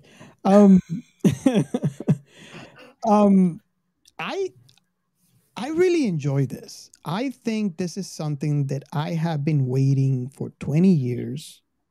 I remember every news, and back when Bungie was involved, they were saying, okay, there's rumors of a Halo movie coming. It's really excited. Only to hear rumors that says Microsoft just canned it. And I will get all depressed. And then we get the movies and we get the animation. And it's really exciting. It's really cool. Yet I didn't feel it. And I'm kind of curious to see what you guys think. But I'm not saying that it's not good.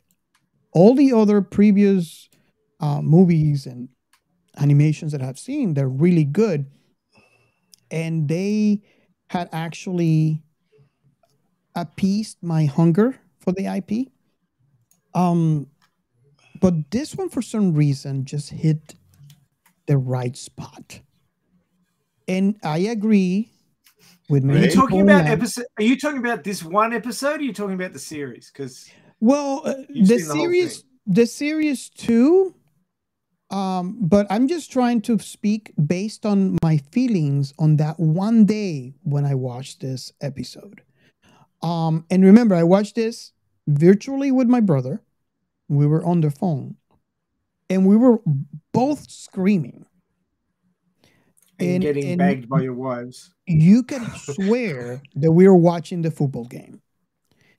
And it was because of that reason.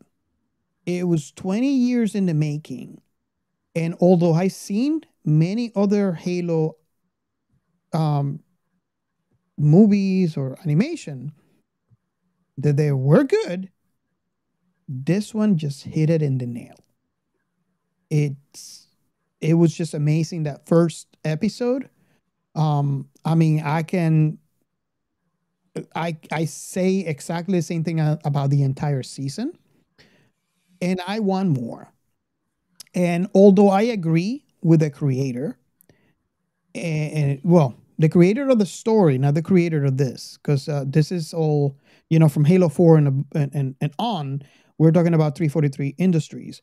From Bungie, even the creator of the story, back when Bungie created Halo, said that this is not a bad show. I think it was amazing and awesome. And I was so freaking excited that they were able to give me Master Chief's face on the first episode, because I felt I waited long enough. And I still remember when they said, oh, we're going to get a movie, or we're going to finally see Master Chief, because you never seen it in any of the video games, only to be heartbroken when they pulled the plug on the project. And I do hear and understand many of the fans have said, okay, they should have saved this for the last episode. I still hold to my gun saying, I waited 20 years. Thank you for giving me this in the first episode. And whoever tells you otherwise, like we tried it earlier, you just say, I did my time already. Yes, I did my time. I did my time like a patient little fan of Halo. And thank you. I wanted that, and you gave it to me. Thank you. So that's my final thought. Who's going to go next?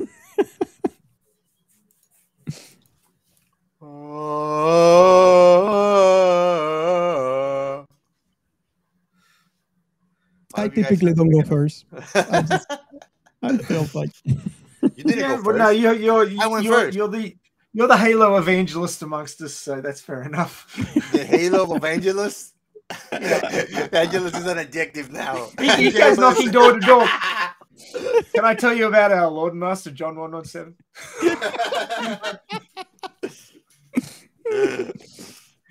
So, any final thoughts? I tell you, man, I just feel sad that I'm almost finishing season 1 and I'm making the shit out of it. You don't understand. We talk, me and Gio. Lately, we've been talking almost daily, and it's like our bromance is blooming all over again, man. He's milking this thing. He doesn't want it to end. I think he almost is watching like 5 minutes every day. No. I watch full episodes, but sometimes I was like, let me just go back 2 episodes again, just so I can rewatch him and watch a new one, distracting myself that it's another episode.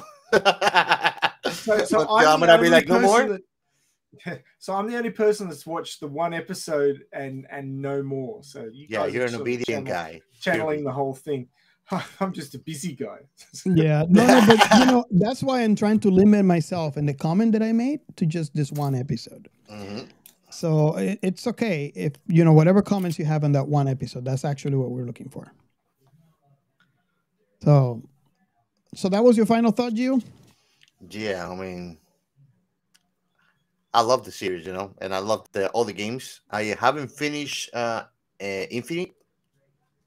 I'm probably not even half of it, but I mean, I watch everything, and everything that they did on the show to my opinion, it stayed very, very canon to everything else. And I mean, it shed a lot of light on things that we don't really get to think about, mostly on that universe that are little details that you're like, oh, when you watch it, actually happen, And I think it's beautifully made, actually. I think that they did a great job. Bungie's opinion doesn't rules over mine. I really like I really like that show, and I mean, I think it's something very, very, very long awaited already. You know. Yeah. Okay. I mean, So I was thinking like, what all the things like Master Chief you've been waiting to watch their face. There's a couple of things like that in the market actually, like the suspense of looking at their face or something like that. Who else? I'll think about it. And I'll bring it up later. yeah. But yeah, I'll suggest everybody that you should watch the show. It's good. What is it about? What is it about actors who run around with a helmet on and everybody's excited when they take it off that their first name is always Pablo? I don't get that. Well, yeah, we're gonna have to change that. You know, we have to make one and call it Captain Chaos. Yeah. Spartan in the streets, lover in the sheets. I've started a hashtag, haven't I? Yep. Dear. So my final comments before we get derailed yet again. Rails, where were they? I was wondering. You see some? Yeah, no rails at all. We just got the pelican to jump out of, but the condor in this case. But my final thoughts on this one, just on the first episode, because that's all I've seen, is that the aesthetic was really good. It felt like Halo to me. They'd done a lot of work on the armor and everything for the Spartans, which looked fantastic. I think they probably overplayed how good the Spartans were compared to normal humans a little bit, in that they were using the same guns, but they got better results out of them. Mm-hmm. I would have liked to see the humans not be 100% pathetic, but certainly not good enough to take on 12 or 14 elites. Mm-hmm. The realization of the elites didn't quite hit the mark for me. I felt like they didn't look really like part of the world. They didn't feel real enough to me. I don't know why that was exactly, but if I watch the rest of the show, maybe that'll sort itself out. But certainly all the special effects of the backdrops were great. The overflies were great. Seeing the city of Reach looked really fantastic. As I said, all of the stuff with the Spartans was fantastic. All the heavy tech of the USMC. Is it USMC? UNS. I can't remember what the acronym is. United Nations Space Command, UNSC. UNSC, yes. Okay. Mm-hmm. I'm just used to seeing US everywhere, so I just default to that. But yeah, I mean, it looked really like a functional military when all those guys were rocking up to greet the Condor coming in. That looked very Starship Troopers for the 2020s, and looked, really solid and gave that emotion of a strong, organized, well provisioned military. The story, sort of the main beats of the story felt quite well realized. The whole thing of in the very first episode, Master Chief going rogue didn't, to me, because in all the games he's so nationalistic and on board and saving humanity and doing all the right things. It just seemed weird that in the first episode he'd go against them. Having said that, the higher ups in the UNSC military were a bunch of assholes, which didn't seem to track with the game. They didn't seem to be that bad in the game. So I'm like, this is a bit different, and it didn't sit particularly well with me. It may improve. There may be reasons for it later on in the show, but for the first episode, I'm sort of like, why are they such assholes? But they may have their reasons. I just haven't seen them yet. Overall, I think I'd give it maybe 7 to 8 out of 10 for the first episode. My rating of the entire show would probably be different because there's more to be seen yet that I haven't seen. It was a good start, but it just felt a little jangly and a little bit not quite keeping with the computer games. But after watching it, I did sort of feel like cracking out the old Xbox original and jumping back into the game again from way back when, the original game, which for reminiscence, the reminiscence. Yeah. But the original game, I actually had the entire game memorized, and I took a friend through it in 4.5 hours. He was really impressed. Like, go over here, shoot this guy, jump over here, go jump in this tank, do this, go back, do this, do that. And he's like, "How do you know all this?" And I'm like, "I don't know. It's just, it's not experience anymore. That could be even a trauma already." maybe I'm supposed to be a Spartan in another life. Who knows? Yeah, it's good. It's not perfect. It's not spot on, but it's quite good. And I'm hoping for good things as the series progresses. And I'll let you know on Twitter. Oh yeah. And everybody, remember, when we make it to 20,000 followers on Twitter, I'm gonna have my ass cheek a tattoo of Master Chief like this that says "Spartan on the streets, lover in the sheets." We'll talk about 50K, but that's gonna be another story. We'll make it. The sacrifices we make for our listeners, huh? Hell yeah, man! Let's see what we get in your ass tattooed. No, probably not. You won't give in to that shit. Wow! Awesome. Okay, so are we ready for the next segment? Should I make it more followers than 20,000 maybe? No, it's okay. I have enough skin left. Is he getting second thoughts, Ray? No, that's fine. I have enough ideas for tattoos. No one can control the chaos. The chaos will be chaos, and it will do what chaos does. So we'll just live with it. Okay, so here we go. The next segment. The science and sci-fi. So in this segment, I'm sad to say, I don't have anything. Do you have anything, Ray? I do have something, but for the entire season. So maybe next episode that we do on this show, then I'll have something. What about Ray? I've got a few things that I can sort of talk around. Obviously, the show is only new, so it hasn't had a chance to sink into the science, the scientist's mind and initiate any ideas of new technology. It's much easier when the sci-fi is close to our current time period that people can extrapolate from it to bring things into reality. Or ideas into reality that have come up in the IP. But of course, Halo has been around. The game has been around for 2 decades. That's plenty of time to be involved in that. Oh, yeah. The couple of things that I was looking at is they use something. Well, I mean, ion cannon from Star Wars is the thing that it looks the most like. I was actually trying to find out what they call it. But Professor Google has failed me, so I don't know what the weapon is called. But it functions. Its functionality is pretty much like an ion cannon from Star Wars. So it's an energy weapon that hits a ship and takes out its electronics. And I was sort of looking through possibilities of what might exist or might be being worked on in that area at the moment. And Professor Google says, ion cannon, real life.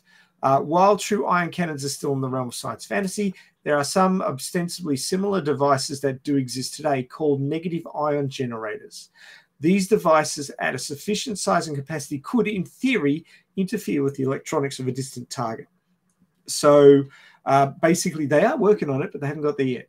So we may be seeing something like that in some years into the future, but at present we don't have any ion cannons that are known about in the world's militaries. Of course, military equipment these days is highly electronic. often very complicated and unable to function without computer guidance and all that sort of thing. And of course, drones and all sorts of delivery systems that are unmanned obviously have to have a high amount of electronic guidance, or they wouldn't function properly. And if you could hit them with some sort of negative ion stream that could disrupt their electronics and drop them out of the sky, then you have a way to stop these things from doing what they do. If you can find them, you got to be able to find them first. Yeah, that takes a breath, and while he's taking a breath, Giancarlo jumps to the exact next thing he was going to say. So while we don't have ion cannons or energy weapons that function in that capacity at the moment, there is quite a simple method for disrupting electronics, and it occurs pretty much anytime somebody detonates a nuclear bomb, and that is electromagnetic pulse. Yeah, you imagine a Master Chief just going like, and then he just flashes in the ground like, bah, because he cannot even stand up. And that was the big thing that was like, you've got to launch your nukes first, and you want to get them there before the other people manage to launch theirs, because if you do, you could knock out their electronics and they won't be able to launch their nukes, and then you win. But of course, it takes time for ICBMs to reach their target, and there'll be a cross launch before they do, because they'll be picked up.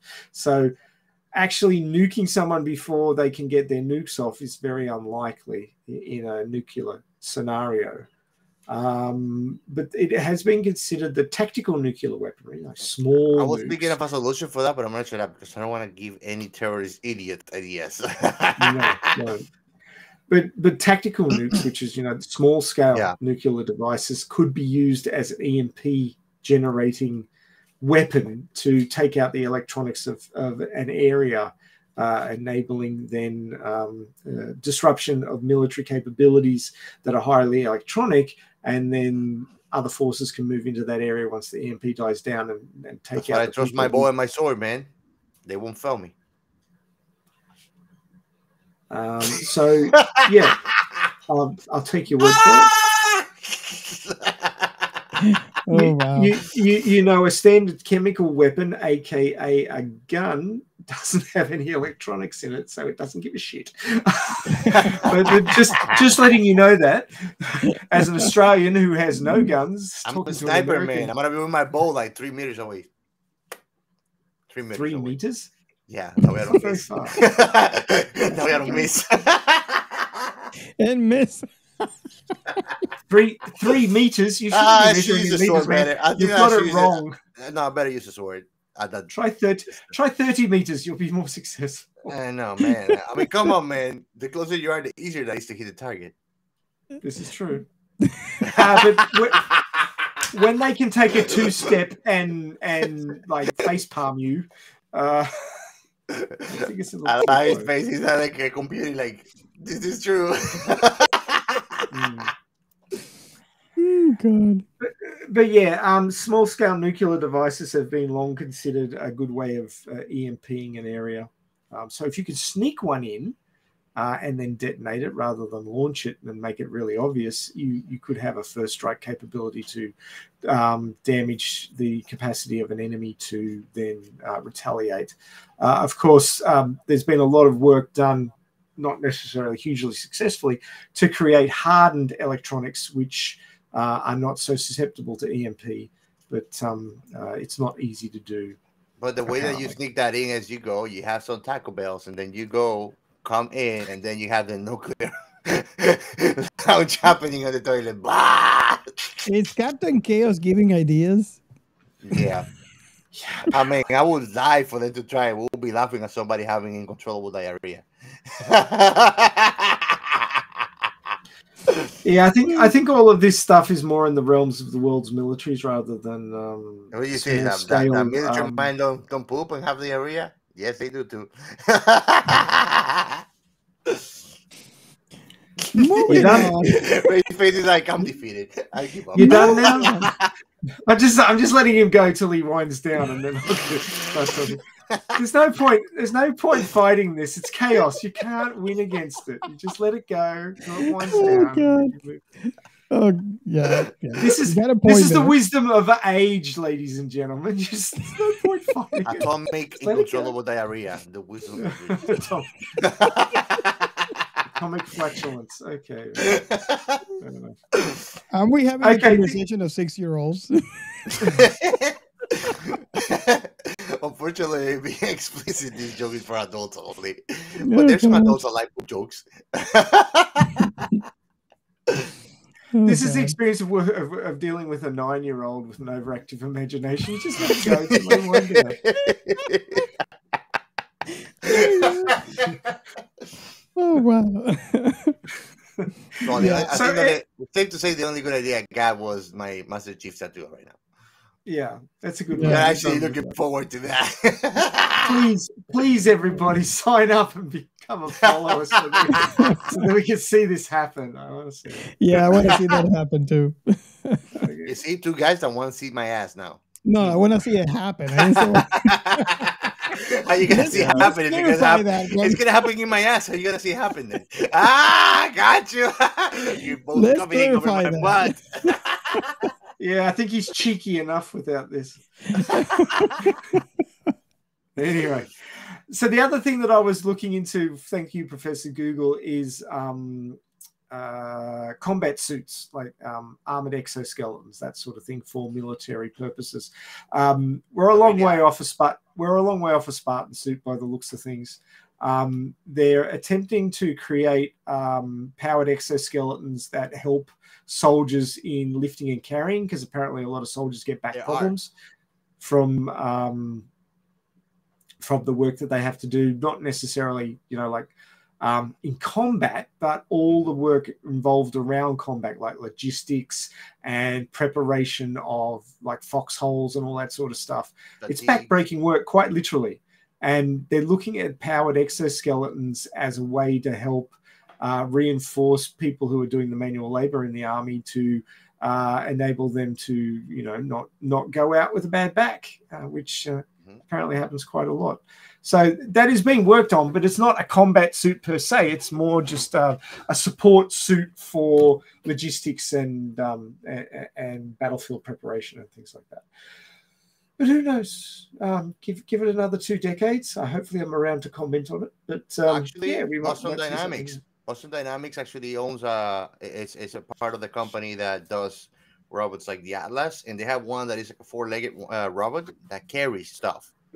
And of course, they're not gonna show you that on the video, but that can also be demonized to just load it with fucking automatic machines, and that shit will walk around to you and just shoot you, But I think that when Robert and I were watching, I think the Iron Man movie, we actually went through a YouTube video just detouring and derailing about technologies.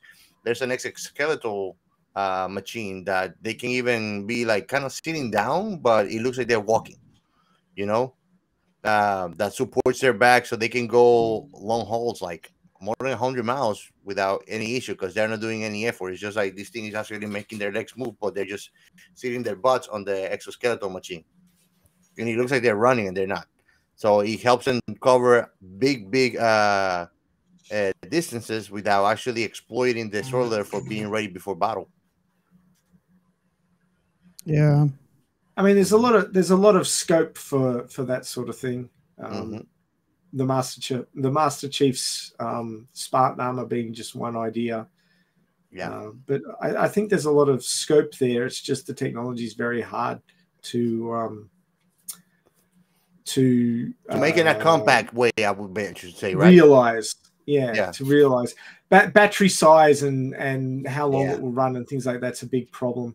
Elon Musk is working on smaller batteries. Maybe they'll get there eventually, but it's another case of while parts of the technology are currently feasible, other parts just aren't yet. And miniaturization is one of the big things, especially in power sources, which if you can create a small enough power source that would reliably and not so dangerously run something like that, then there's a much better chance of actually creating it. Of course, in times of war, technology advances in these areas become really rapid. And that's because a huge amount of money is thrown at it. And the best minds are not doing peaceful things. They're trying to help the country win. We have a lot of technology we have today. We have a lot of... We actually have to thank World War I and World War II for where we are now. Certainly, if there wasn't 2 world wars, it wouldn't have been 66 years between the first powered flight and landing on the moon. That just would not have happened if it wasn't for 2 world wars. And shame as it is to say, I would love humanity to progress speedily in times of peace, but we just don't. There's got to be a threat for us to actually step up and really crank up the technology. So, maybe there'll be a threat of an alien invasion and we'll suddenly have Spartans and pelicans and condors and pillars of autumn and all that sort of funky shit. Machines that have animal names. Yeah. Warthogs. Chupacabras. Does anybody get that reference? Does anybody get that reference? Chupacabras. Do you get that reference, boys? I think you might. I think so. There's a show actually about the Imperfects. I think it is. Have you seen that one? Red versus Blue. Come on. Where have you been? Oh, sorry, man. Yeah, I actually got to know about that because Robert showed it to me. Red versus Blue was great. But I mean, there's a show called Imperfects, like these three teenagers, and one is like a banshee, the other one is another kind of monster, and the other one is a chupacabra, actually. And they just go terrorizing people and like doing like they're like anti-heroes, so they do good shit, but they're actually like mythology demon things. Hey, I'm still taking petitions for the next operating system for Mac to be El Chupacabra. El Chupacabra, yeah, man. Yeah, should be.